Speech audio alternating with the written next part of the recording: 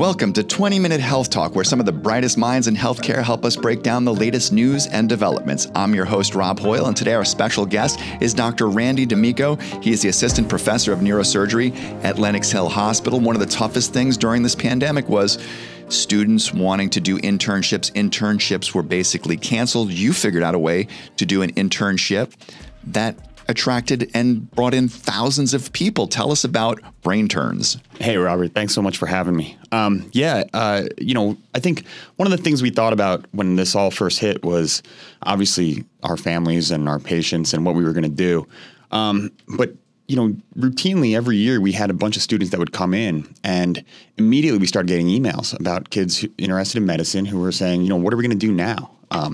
Typically, we would come in, we would shadow doctors. All of our doctors are saying we can't come in anymore.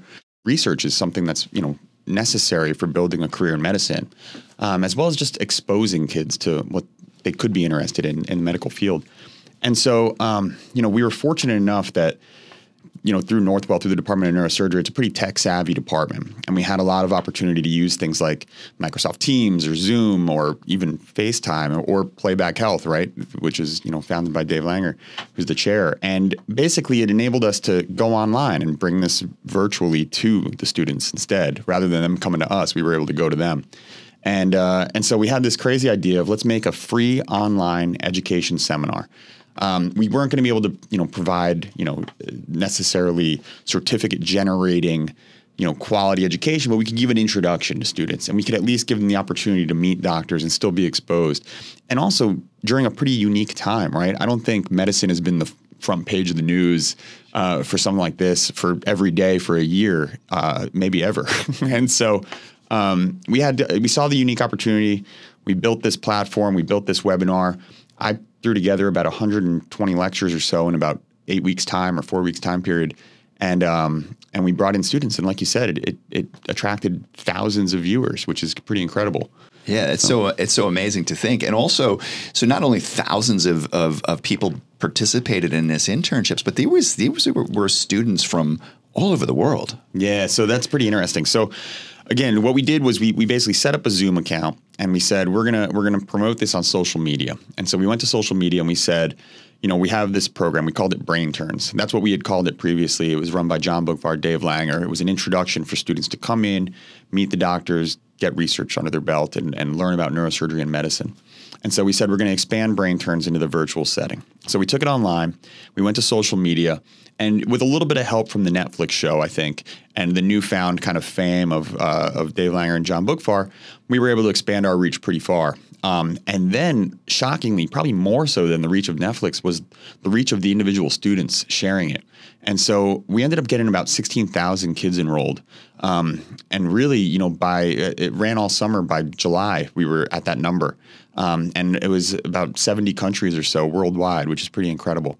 And overall, I think viewership, we had Zoom webinars with 3,000 kids live, right? And there was a chat feature that could talk to us and interact with the speakers. And it was solid. I mean, the enrollment was solid for the entire summer, which is great. And then we posted everything to YouTube for free, and people in their off time could go and watch it as well, And so that, I think, is the power of this. We were able to push this out to wherever you were, driving in cars with your headphones on, sitting on the beach, whatever you were doing, we were there. And so it really encompassed, just to explain it a little bit better, BRAINterns was, it was access to all of medicine. It was neurosurgery, without a doubt, because that's what we do. But it was neurology, it was cardiothoracic surgery, it was cardiology, it was special seminars where we invited special guests to come in. Dr. Langer did his own chairman section. We had hospital administration come in and talk about running a hospital. We had our advanced care providers, nurse practitioners, PAs give lectures. And it really tried to cover the breadth of what medicine was. It tried to be topical with what we were covering. And so we included, without a doubt, things on coronavirus and COVID. But it also just, it was something for students to do to, advance their interest in the field. And I don't see this going away anytime soon. As much as I'd like to have my mornings back sometimes, I think it's going to keep going. So amazing. And sometimes with internships, it's a tough process to get into an internship, to register for an internship. People were signing up through TikTok.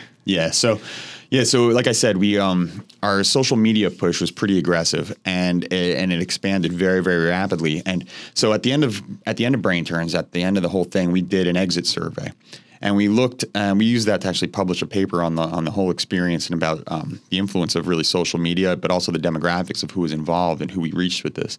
And it turned out when you looked at the actual data, TikTok was one of the primary generators of kind of referrals to this. The registration process was easy, which definitely helped. I mean, it's a link on a website. You put in your email and you're given all the information.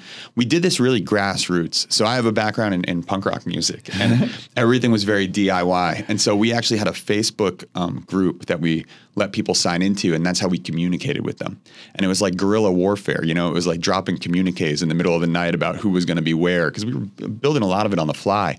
But at the same time, it ended up, I think, a massive success, and the people were very, very interested in it. So yeah, I think one of the most important things about an internship is to inspire people in the field to want to be involved in the field. And I think what's really fascinating about this too is that we have a shortage of doctors in this country, and also female doctors. And so you had, I think, 80% of the people who joined these internships were women. Yeah. So I mentioned we recently published the data from this, and we published it in World Neurosurgery, which is one of the neurosurgical journals. And it was actually this month. It's the editor's choice for article, which is fantastic for it.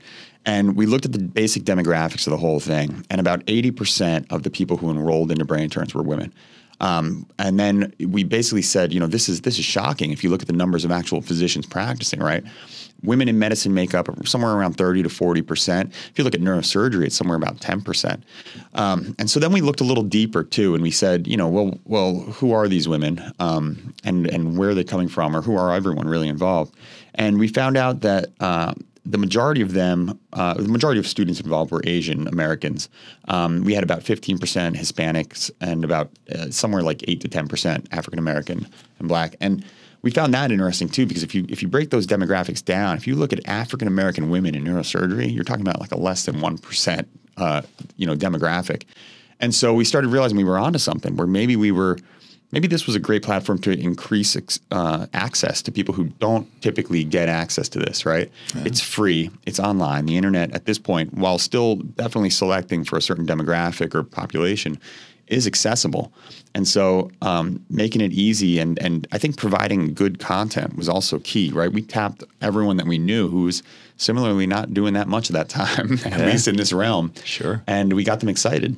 We also were able to go to the medical school, so Zucker School of Medicine, and we presented them the option to get involved, and they created an 8-week curriculum as well about how to get into medicine and how to get into medical school and how to, you know, make your CV look good and ask for letters of recommendation and what a good candidate looks like.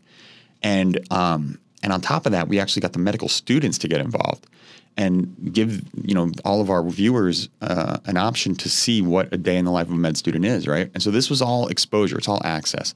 And so now a kid, you know, maybe in another country or maybe in this country, who didn't think he had a chance getting into something medical, is given that exposure and sees that it's possible. And that's kind of the feedback we got, is that, you know, we set out this mantra of, it was inspire, educate, and unite.